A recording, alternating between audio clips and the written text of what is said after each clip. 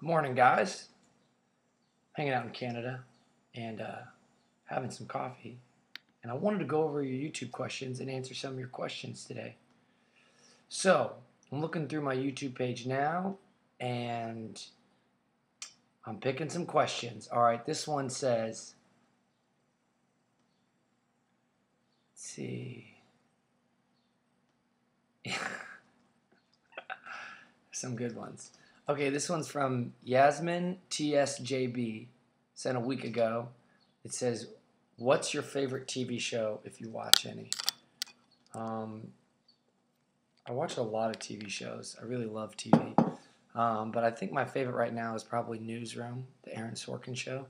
I love it. And I have the episode to watch from last night, so don't give anything away. Okay, this one says,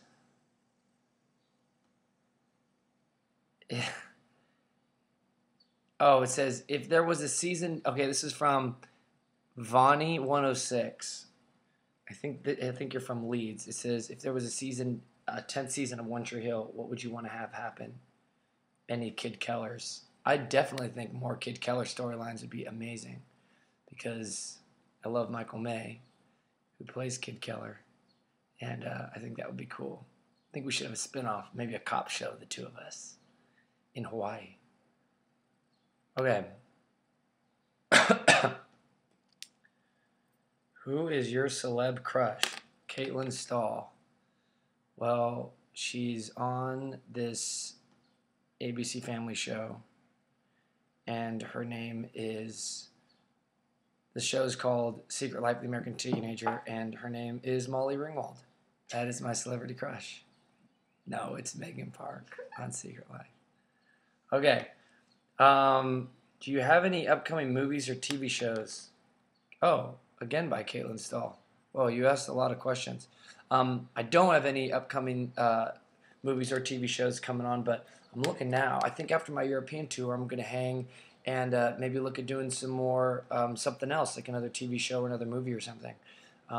So we'll see. We'll see what happens. You never know. I'm going to put it out there, though. Okay. Okay, this one's from Pepsi Crush. Says, are you going to be touring with a full band anytime soon? And when are you coming to Nashville? I'm doing a show with my band in Syracuse, New York in a couple weeks. And as far as touring with the full band again, I'm sure at some point, maybe next year. I'm going to finish out this year solo acoustic, do a few shows full band. And then I don't know when I'm coming to Nashville again. Hopefully soon, though. I really miss all you guys in Nashville, actually. Kind of a lot. Okay. Okay, this person, Ben Ficka Guy, 24, says, hey Tyler, big fan. I was wondering if you plan on releasing some of your older songs like California, Say It Like a Lie, and I'd Rather Be Lonely. Those are great tunes, and it would be great to hear. Thanks, man. Thank you, person. I want to release those next on my next record. A lot of those songs were kind of tied up in Warner Brothers land when I left the record company, so I wrote new songs for this record, but I think they're released now. It's more information than you need, but all of this is just to say I think I'm able to record them now for this next record, and I really want to because I love those songs. I'm really glad you like them too. And actually, those would be 3 songs I'd really want to put on the next record. So glad you dig. Okay. This one says, when are you coming to Australia? And P.S. I literally screamed when I saw your face on season 9. So good to have you back. That was by Josie Ward 4 days ago. I don't know when I'm touring Australia, but I really want to do it, and I really want to do it soon. I said that about Europe for years, and I finally got it to happen. And I think now that Europe was so fun, I'm definitely going to try to do Australia, and I also really want to do some Asian territories too. But Australia, I got to get down there. I'd love to find somebody to tour with down there for my first time. Like, I had Boyce Avenue when I did Europe for the first time, and maybe it'd be cool to have, like, I don't know, I've got a lot of good friends that are from Australia, like the Veronicas. So maybe something like that would be fun to do. I'll have to see what they're doing.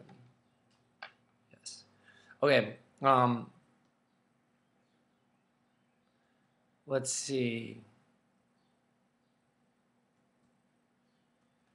What's your favorite song of your own? Do you plan on acting again? If so, in what? What's your next tour stop in Ohio? Okay, thanks for reading this. I'm a huge fan. Love you. That's from Cortiners70. Um, I don't know. Like, my favorite song changes all the time. Right now, it's Loaded Gun. I just love playing it live, and I never get sick of it. And it's just so fun to play something like that. And all the other stuff is, um, yeah, I already answered. I'm going to try to do some more acting. Okay, let me see what else is going on here. Okay.